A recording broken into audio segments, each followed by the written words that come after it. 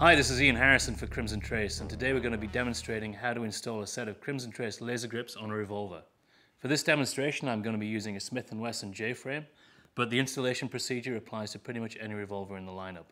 However, you should refer to the installation notes that came with your laser grips for details for your specific model. First thing I'm going to do then is verify that the gun is unloaded, put it in a safe direction, clear it out, and check it again. Once that's been done, I'm going to take the laser grips out of their box and install the batteries. When you install the batteries, you want to make sure that the positive side is facing outwards.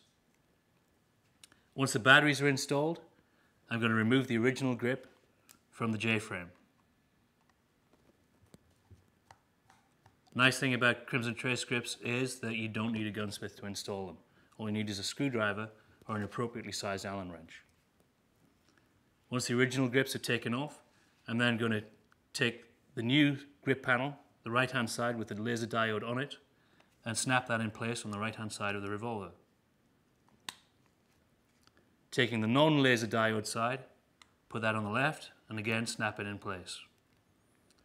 I'm then going to take the screw that came with the accessory pack, insert that in place on the right hand grip, and tighten it up.